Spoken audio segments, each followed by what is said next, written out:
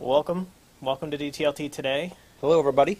Andy, did you see the news, I think it was just yesterday or maybe even the day before, where Google Plus has a whole bunch of new Hangout features? So it wasn't the breaking news. It wasn't the breaking news. Okay. I'm All right, trying. I'm trying to forget that news. I've pushed it out to the back of my head. Yeah, because I don't know what happened with that breaking news. I don't know either. Thing, but that happened apparently in this space. But apparently, more important things happen in the edtech world than what we covered yesterday. So Yeah. we should probably cover some of that. So Right. Google Plus announced a whole bunch of new features and a really weird blog post where they're like keeping track with numbers. So I guess this was number like 91 to 101 or somewhere Yeah. around there. But I saw the post name all those numbers. But after. what's interesting, of course, when you're talking about Google Plus, the rule is you can't talk about Google Plus without being in Google Plus. So we're in Google Plus right now, and actually Jason is in the Hangout with us. How's it going, Jason?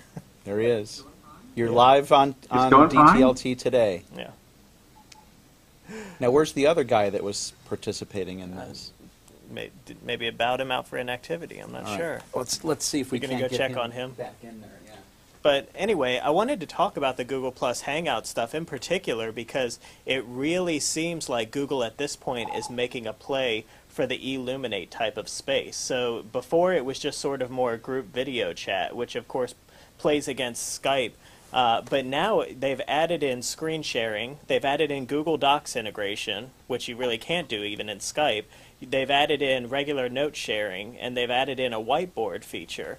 So in addition to the chat functions. And the other things I think they mentioned was that you're still limited to 10 people, but now an unlimited number of people can watch the Hangout. So if you reach the 10 max, anybody else that shows up can watch, they just can't participate. And that you could also record a Hangout. In addition to some other things about being able to use mobile devices, it was really a slew of updates. Well, there were a couple of interesting things I thought in there. First was that that broadcasting piece that you're talking about, they're rolling it out to kind of select users, they said. The other thing that I noticed was they talked about the extras that you mentioned, and it says, click here to use, Google Extras for free for a limited time. So that made me wonder if down the line they might see the extras as some sort of revenue stream. That certainly hasn't been the way Google has done things previously, but maybe they're turning a corner and trying to go beyond search revenue. That's very interesting. But my thought was that if you could expand the Hangout limits high enough that you could get a class in there, or figure out some way to manage people in and out so that people who wanted to ask questions could, and if Plus became a part of the Google Apps for Ed stack, which certainly would be a possibility, then you would see that really as being taking on, Adobe Connect and now Blackboard Collaborate, what used to be Illuminate and Wimba, and seemingly seriously threatening those that's markets. interesting. I didn't notice that they put the wording in there about free for the time or something. Usually Google doesn't say anything like that. But and I've argued for a long time. Since Hangout came out, and I think that was around whenever July, or I don't even know how long Plus has been out now. But I've argued for a while that the Hangout feature is less a feature and it's more a product. I really wish that I could do Hangouts with people who didn't have Google accounts, for example, or I wish that they made it easier to not sign up for the social network side, even if you did have a Google account, that you didn't have to have a whole Plus profile and everything, that you could just use a Hangout just by signing in with your Google account even. And so far that hasn't been the case. It's still been so tightly integrated into the Google Plus ecosystem to where you had to be in their social network in order to use it. Now, I don't have too much to say about Google Plus. I signed up when it first started, got the account like any good techie does when something new, you automatically go and you join.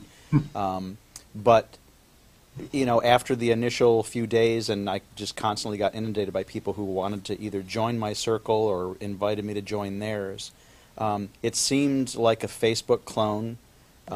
Twitter's been doing really well for me, so I haven't really even used Facebook all that much.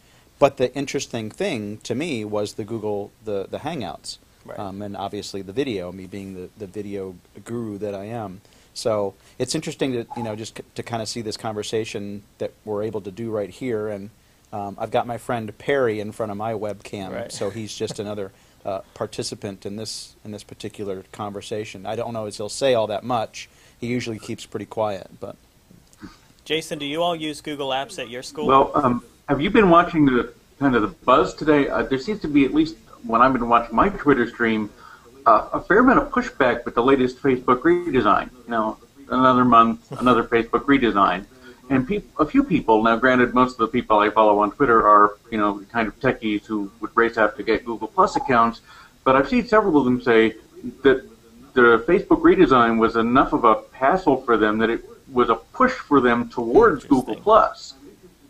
So I'm interested to see what will happen with Google Plus now that Facebook has given another reason for everybody to be mad at them. Even from day one, I noticed in Google Plus that there were more people in that, I guess because of the fact that you were signing in with your Google account, I saw more people that I recognized from Facebook than ever when I started following people on Twitter. With Twitter, it seemed very limited in terms of the people I know in real life using it. I have a lot of my online, PLN, your social network on there of people that you may have met once or twice, or a few times, maybe colleagues at work that are in the know for that kind of thing.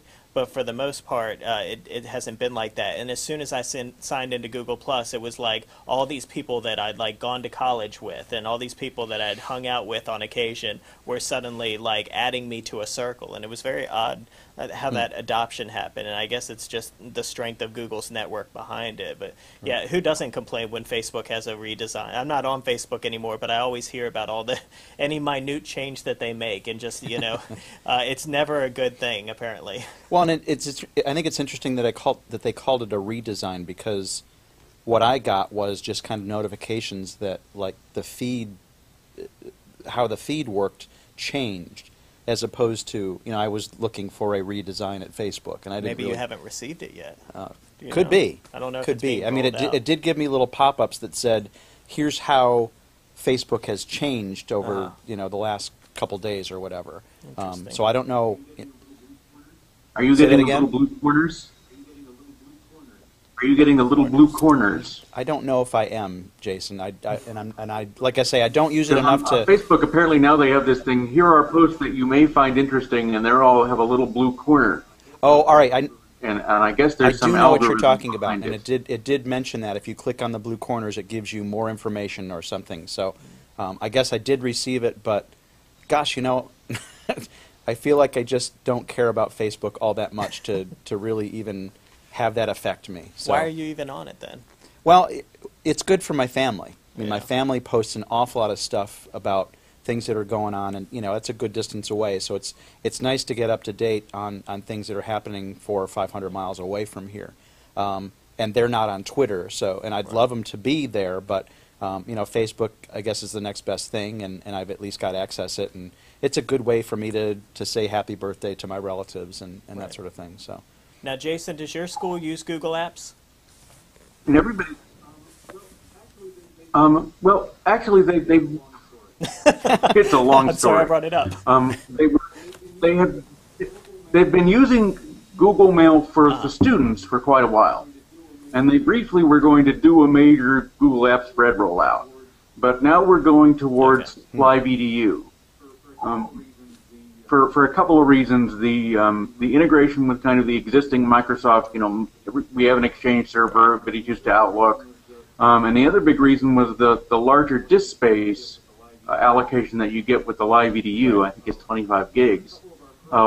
There are a couple of our programs that have a portfolio thing in place, and having that block of disk space available in the Live EDU product kind of met that need for us, which kind of nudged us that way instead of Somebody towards from Google. Google, and I can't remember who it was, but they tweeted out yesterday that they also had some exciting news coming soon. Of course, with Google, it's all coming soon.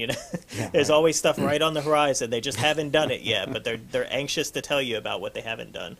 But and a lot of people have thought that it's referring to the fact that Google Apps might finally get access to Google Plus. So, that'll be interesting again. What else? Yeah, I don't know. I mean, Well, people have been talking a lot about the kind of the Google upside with all this, but one thing that kind of really caught my attention was the whole real identity. That is very interesting. kerfuffle. So, is that still the case that you have to have a real name to sign up? Google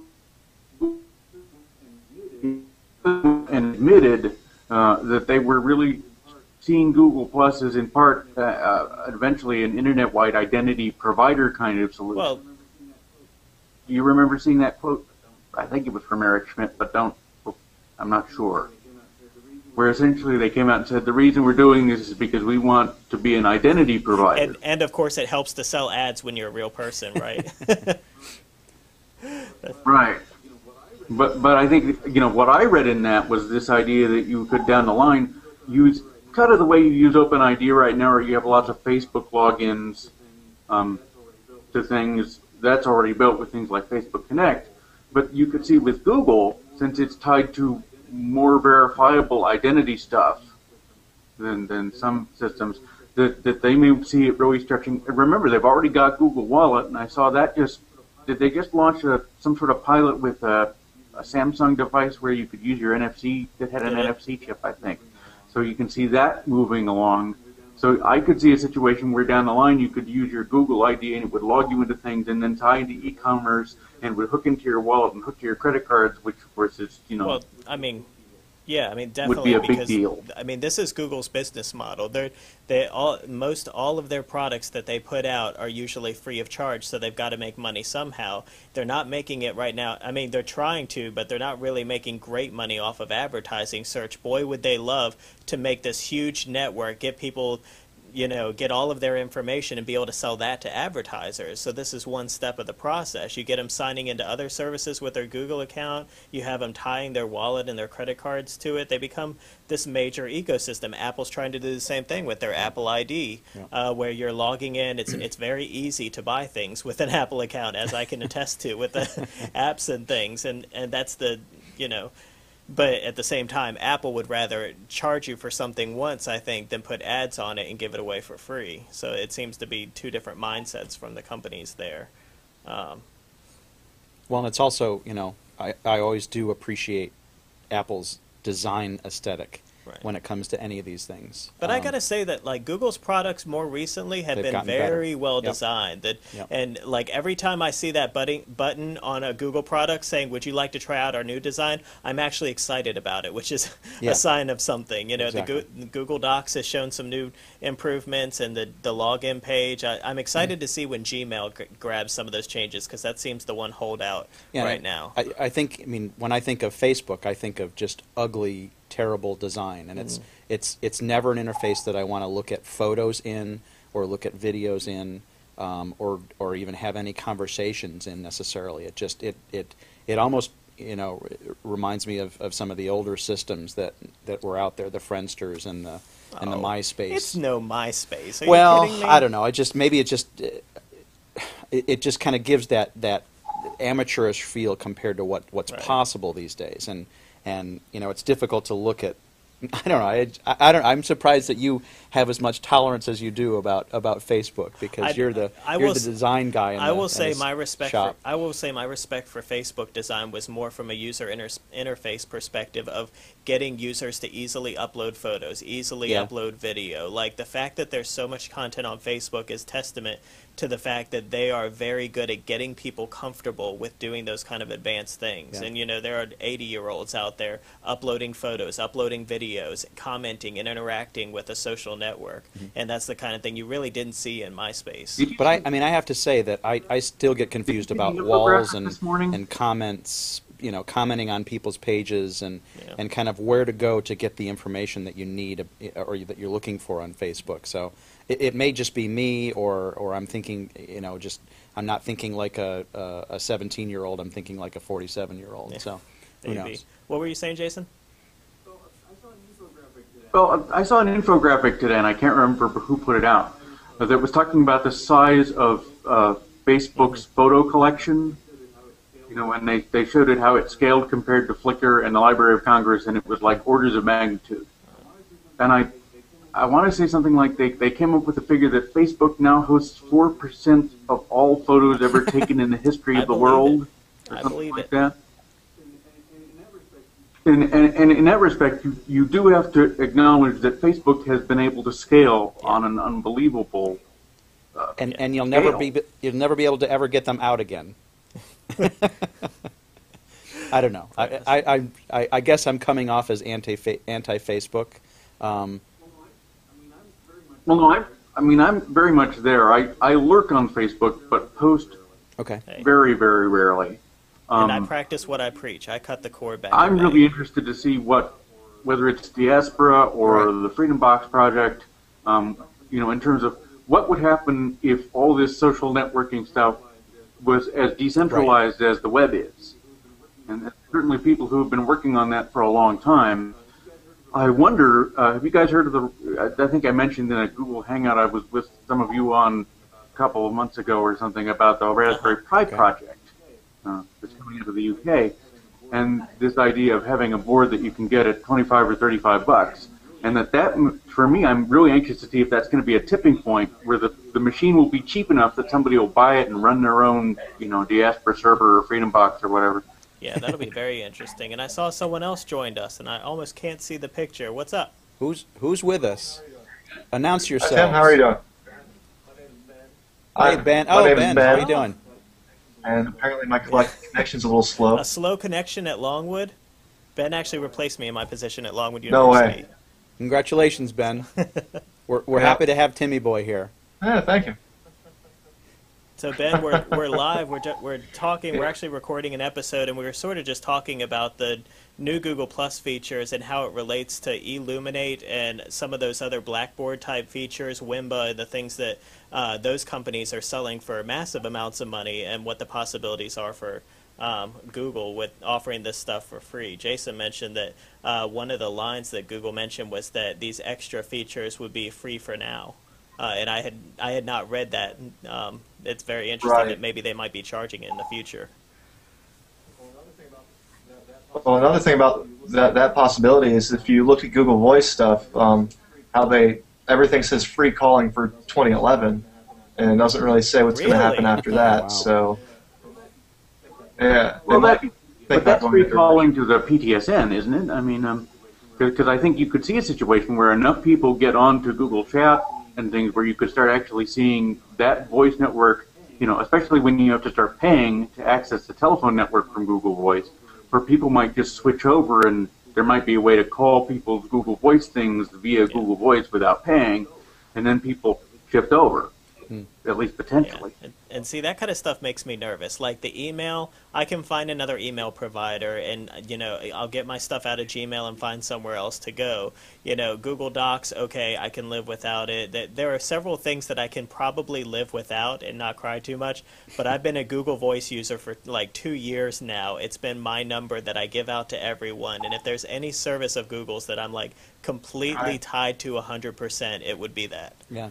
And what's funny is I was all behind Google Voice and went out and got my number right away, and I still haven't integrated it into any of my kind of daily usage. It's hard. It's harder. You have an iPhone, so it's a little harder to get that integration. Whereas when I switched to Android, it was pretty seamless in terms of people call me on that number. I can call out on that number. All my SMS is integrated with it, and that kind of thing. Right. So, and I've heard people tell me exactly that. It all has to do with what phone you have, right? Whether it's more in the Google ecosystem or not. So, well, we need to wrap up this show. I think we've gone on well over 15 minutes. But guys, thanks for joining us. As we usually do. All right. Thanks for hanging out with us. Yeah. Thanks for hanging out. Good seeing you both. Take it easy, folks. And thank you for watching DTLT. We'll catch y'all another time. Peace. So long.